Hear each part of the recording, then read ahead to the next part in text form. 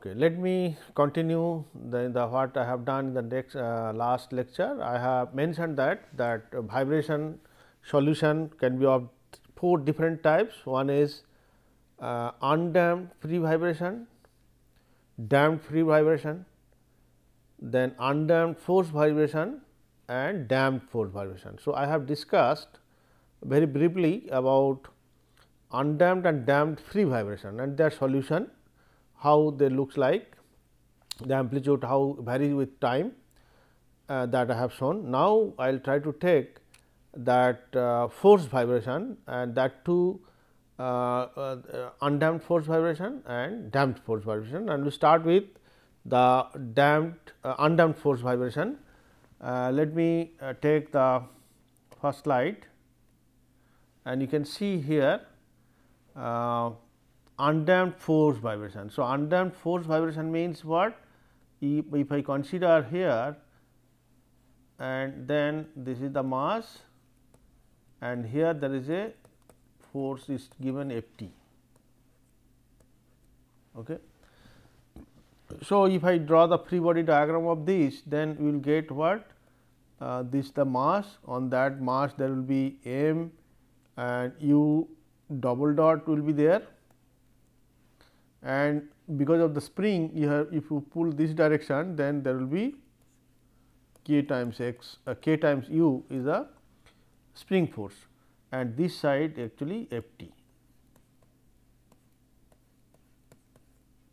So, this is the free body diagram. So, if I consider the dynamic equilibrium for this in the horizontal direction, then I am getting m u double dot plus k times u equal to F t. Okay. So, this is the equation we have got, and this is a equation actually this equation solution of this equation will contain 2 parts actually. Actually one will be particular solution, one is particular solution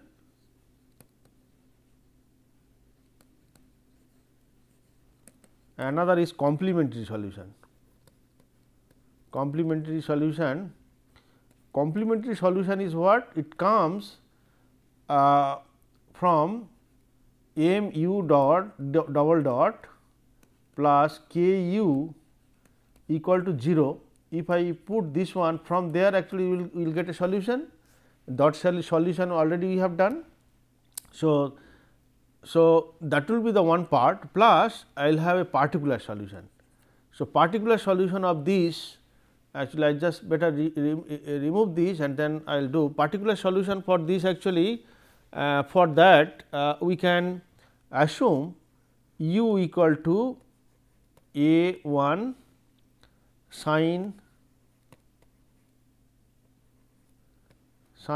omega t plus beta.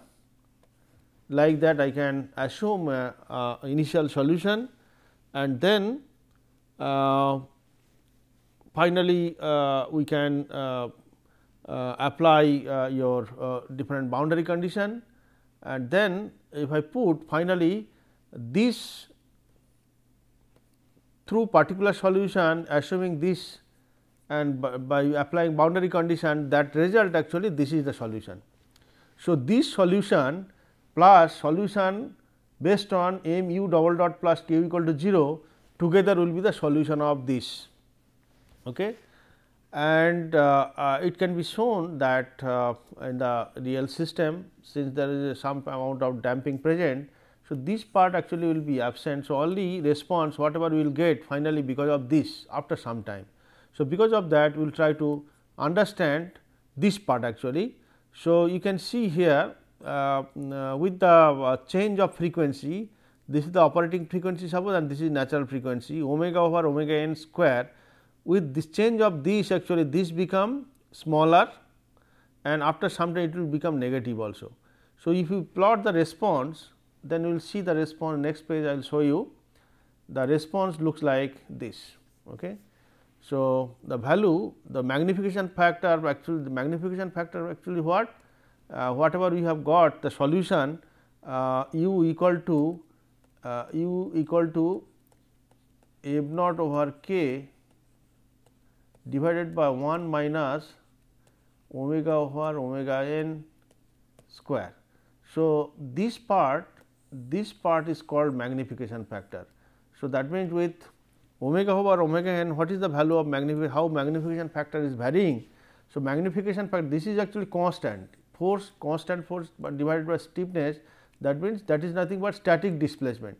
Whatever initial static displacement multiplied by the magnification factor, actually the amplitude, okay, at any frequency. So, to find out that, we can see this is the plot, and of course, this is negative, but we can take the absolute value. So, if I consider it will be plot will be something like that. Okay. So, this is the forced undamped vibration, that is the solution. Okay.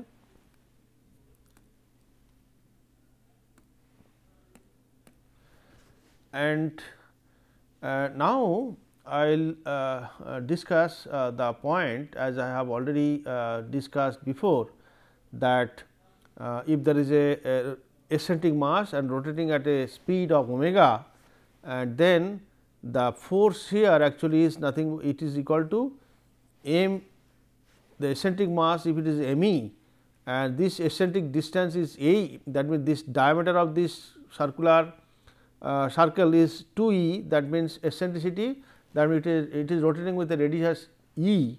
So, m eccentric mass m e multiplied by e, that be eccentricity, multiplied by the frequency square, that become the force, and that force actually acts radially upward, outward. So, that means in this direction, and it can have actually two component, horizontal and vertical. Because of that, if that is there, then at same time we may get both vertical and horizontal motion. But if I arrange them in a particular way, that means, if I use two rotating part in a particular manner, I can see here, and then this force, this direction is this. So, I can have two component, one is this direction, another is this direction. Similarly, sorry, not here, this direction and this direction. Similarly, here actually I can have this direction and this direction, and if mass and eccentricity and frequency are same, both mass, then this horizontal face to face will get cancelled, and this one actually will be added. So, like that, so if I plot now, it will be here, suppose when both are here, actually it will become 0, and then slowly when they are moving this direction, then this amplitude will be increased some value here, and then again when it will come here, this will be upward, and so it will become 0. So, like that again it will, when it will come there, it will be increased to a value, maximum value, and then when it will come again, so it will become again 0. So, like that with the rotation, actually your dynamic force will vary like this. Okay. So, this is, that means every time you can see wherever you go, when it is at this point, both the horizontal part get cancelled, and when it comes actually both the vertical part added, when here both the vertical part added, when it is here both the horizontal part get cancelled. So, that means nowhere there is a horizontal component. So, everywhere you will feel the vertical dynamic force, and that is the variation actually. Similarly, if I use in combination in two shaft, actually that you can see here, this is giving vertical. So, both are going vertically, and now here actually you can see this mass and this mass, when it is coming in this direction, and when this mass and this is going this direction, and this is the way, that means it is getting a vibration like this. When these two are this direction, these two are in this direction. So, it is once it is this way motion, and next it is motion like this. So, like that it will be repeated. So, that means the same mass, if I use in a two shaft in this manner, then I will be able to produce actually torsional vibration. Similarly, if I use the mass in another configuration, that means when these two mass is going upward, these two mass going downward, that means it is rotating like this. So, once it is when this side is upward, this side downward, again when this side upward, this side is downward. So, like that its motion is taking place. So, that is called rocking actually. So, that means when there is a mass, it is rotating like this, that is rocking. That means when the axis passing through the base, it is rotating, that is actually rocking. And when this mass actually rotating with respect to axis, vertical axis, that is actually torsion. And then another is actually when it is vibrating like this vertical, another is when it is vibrating like this horizontal. So, that means in the real system any that means we can have 4 modes of vibration actually. One is vertical, horizontal, rocking and torsion. So, that is the thing by combining the rotating mass in different ways, how all types of vibration can be created. It is simulated here actually. So, this is actually single mass rotating, then it is like that simultaneously we will feel horizontal or vertical motion, and if I put together then we will see that only vertical, and then if I combine them in a 2 shaft, both are downward or both are upward, then it is pure vertical. When both are in this side one direction, then this side is opposite direction, that means it is with respect to a vertical axis rotating like this, rotating like this, then that is torsion. And when these 2 masses are upward, these 2 masses are downward, that means with respect to a horizontal axis it is going up and down like this. So, that is actually rocking motion. So, that means all 3 types of 4 types of motion are shown here. Similarly, if you think of a block like this, this is the block suppose as having some base and has some. So, this is actually you can see now whatever I have shown with respect to this block, I can show you the different modes. You can see here that when the force is acting centrally to this block and repeating like this, then it will be pure vertical motion. Similarly, if some force acting on the surface and through the surface, so then it will be horizontal motion. If it acts through the CG of the mass actually, if it is acting on the surface of the block, then what will happen at the CG distance from the CG to the surface, whatever distance is there, a horizontal force multiplied by that distance will create a moment in the at the CG. So, in that case if you apply horizontal force on the surface, then it will not be horizontal motion. When the force is acting through the CG of this block, then only there will be a horizontal motion. So, that is one, that vertical is there, then horizontal if it is through the CG, and then with respect to this vertical axis, if there is a force like this acting, then there will be rotation. That means, this block once it is rotating this direction, next time it is rotating this direction, and it continues, then that is actually torsional mode of block actually rotating like this. And then I can actually see rocking motion, that means, there will be horizontal axis here, and with respect to this rock, the block rotates, once it is going downward this side, next time it is going downward this side, then and it repeats, it continues, that blocks moves like this, then that is actually rocking motion. Similarly, rocking can be of 2 direction with respect to rotation with respect to shorter axis and rotation with respect to longer axis. So, that way the 2 types of rocking, it is one is rocking, another is pitching. So, this is called pitching and this is called rocking. So, of course, principally they are same, rotation with respect to axis on the base, that means it is like this, and when it is torsion it is like this, that means with respect to vertical axis it will be rotating like this, and vertical means it is pure vertical, horizontal means pure. So, in the block itself we can have all modes of motion because of the circular rotating mass in the machine, the way it is there, if it produce force in such a way that it is going once this direction, once this direction with respect to vertical, then it will rotation, and if it produce vertical force once this side, once this side, then it will create rocking motion. So, like that we can also visualize for any block all modes of vibration, whatever I have shown previous one. So, because of that whatever I have shown that that equation of motion for free vibration. So not free, forced vibration, undamped forced vibration I have shown m u double dot plus k times u equal to f t. I have written, this is the equation I have shown. Now, if I give the 4 modes of vibration of 4 different notation, when it is a vertical motion, suppose if I use z, when it is a horizontal motion if I use x, and when it is a rocking motion if I use psi. Rocking motion actually, what is the amplitude? Amplitude here actually rotation, because it is rotating like this.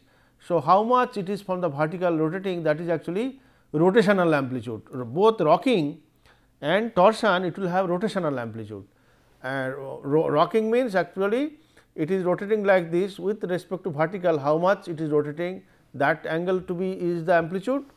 And what is a torsional mode, actually with respect to some horizontal distance, how much it is going, that is actually amplitude of the motion, that also rotational amplitude. Theta, psi and theta actually is actually rotational amplitude in rocking mode and in this. So, you can see, so similar to this, if I write for vertical motion and z actually is a vertical amplitude, then corresponding equation will become like this. Similarly, if I consider the amplitude of horizontal direction is x, then your expression of horizontal motion will be like this. If I rocking motion, if I consider rotation as psi, then your rocking motion will be, equation of the rocking motion will be something like that. And here actually another thing to be noted, that when it is a horizontal motion or vertical motion, inertia force was there, okay, and inertia force was mass into acceleration, and when it is a rotational mode, actually there actually an inertia force will be different. Instead of mass, actually here actually mass second moment of area multiplied by the rotational acceleration, and when actually torsional mode, it is actually mass moment of inertia multiplied by rotational acceleration. And what is this I psi, I theta, etc., I will discuss later on. And so, if we understand this vertical and horizontal motion, other thing can be understood easily, same similar, only thing these are the parameters will change. What are the changes, I will discuss later on. So, that means general equation, undamped force vibration equation I have written like this. Now, if I want vertical motion, if I want horizontal motion, or if you want rocking motion, or if you want rotational motion, their corresponding equation I can write like this with the respective notation. That means z is vertical motion, x is the horizontal motion, psi is the rotation with respect to horizontal axis, theta is the rotation with respect to vertical axis. So, this is the way one can visualize 4 different equation, but solution method and all will be same. Only thing x will be or u will be replaced by either z or x or psi or theta, okay, and mass will be replaced by sometime I psi and I theta depending upon type of rotational mode.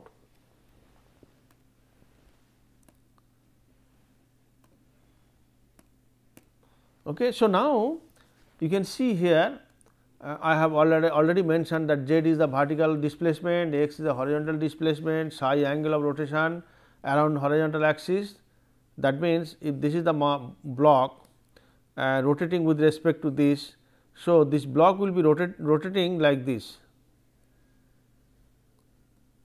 So, this angle will be psi. Similarly, if the block is there rotating with respect to this axis, so I will not be able to show here. That means, from the initial position how much is rotating, that is actually theta. So, theta will be angle of rotation around vertical axis, and you can see that that we have mentioned that for translational mode, when I have written equation u m u double dot plus k times u equal to suppose 0, there actually we have omega n equal to under root k by m. So, where k is the spring coefficient. So, when I will consider different mode, so different mode will have different spring coefficient. So, when it is a vertical mode, the expression for spring coefficient is like this.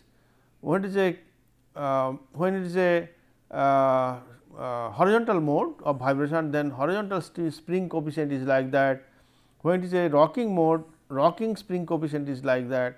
When it is a torsional mode, it is torsional spring coefficient is like that. That what how it is coming actually. So, I assume a block or circular block on the soil.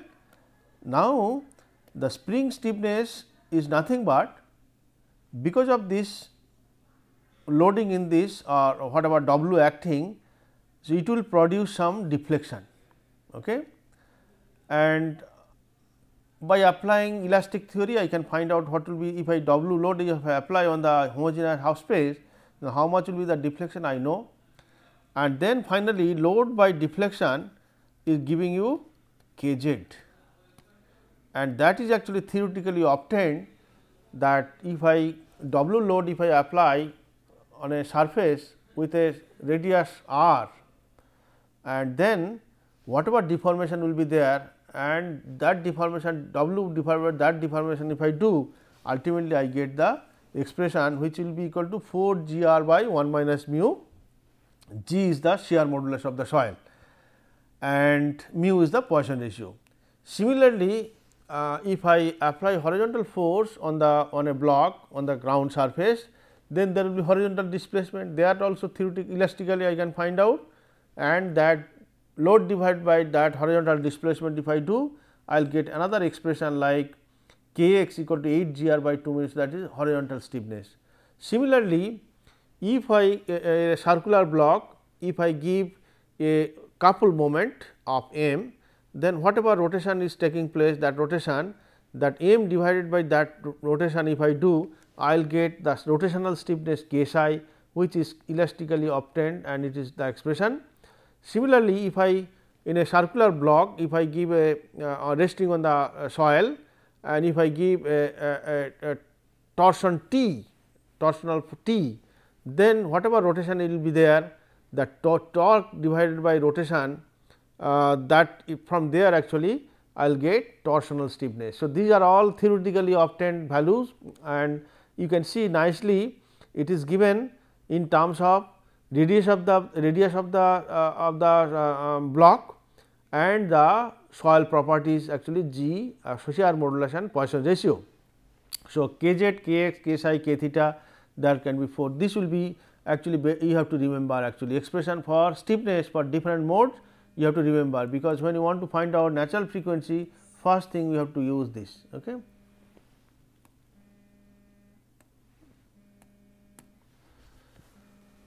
Similarly, now if I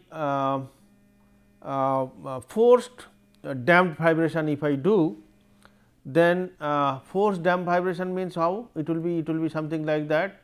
It will be spring and then it will be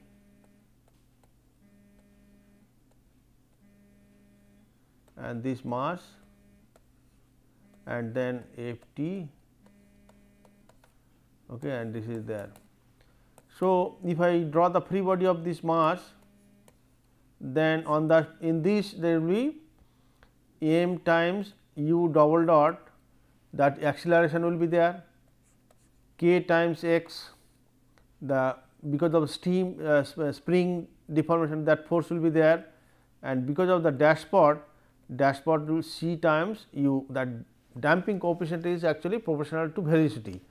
So, damping force will be velocity multiplied by damping force. So, these are the things, and here actually F t. So, that means if I now consider the equilibrium in vertical direction. So, you will see the m u double dot plus c u dot plus k u, it is not x, it is u, equal to F t, equal to F t. So, this is the equation. So, this equation is shown here, and you can see f t can be f naught sin omega t, or f t can be, as I have told, that if there is a with a constant force with some frequency, if it repeats, then that will be the f t, and in a system there is a eccentric mass and rotates with a frequency omega. At any frequency, what is the f t? This is the value. So, the dynamic force can be of this way or it can be of this way. Okay. So, when it is a rotating mass system, this is the dynamic force, when a constant force is this is the force. So, now this like undamped force vibration, we have seen that there are two component of solution will have two components. One will be the particular solution, that means taking the equation as it is, and another is complementary solution, that means when you will f t equal to 0, this equation right side equal to 0, then it will give you another solution. So, this when you will put f t equal to 0, then whatever solution I will get, plus keeping this equation as it is, I will get another solution, that is called particular solution, another one called complementary solution. These two together will be the actual solution of this system. But as we know that complementary part, because of the damping present in the system, after some time will be absent. So, because of that what a particular solution only will produce the vibration in the system. So, taking into consideration, we will see that we will get finally the solution something like this. We will get solution like this, u will be something like this. Okay. And if you plot, and this is actually delta static, and this can be called as magnification factor, and this is, you can see, this is the magnification factor, that means this portion plotted with this is plotted with respect to omega over omega n. You can see omega over omega n or omega over omega n, and omega equal to 2 pi into f. So, f by omega over omega n is nothing but f by f n. So, if I plot this way, this expression, that means 1 minus omega over omega n square whole square plus 2 d omega over omega n whole square under root. This is suppose a function, and this is actually said m. So, this m versus omega over omega n is plotted for different values of damping, you can see, and you can see that up to certain frequency ratio, the whatever may be the damping, the amplitude is almost, you can say, constant, and if you reach a very high amplitude, again whatever may be the damping, the amplitude is almost same. And that means, what is the role in damping? Actually, damping has a maximum role close to the resonance. Okay. If I put, if you see damping equal 0.1%, this is a finite value, and if you put damping equal to 0 in this, this will be infinity actually. Okay. So, that means, damping has a maximum significant role in the resonance zone only. So, other than at high frequency and low frequency, damping does not have much role actually, it has almost close to the static displacement. Anyway, with this I will stop today, I will continue the other aspect of this in the next class. Thank you.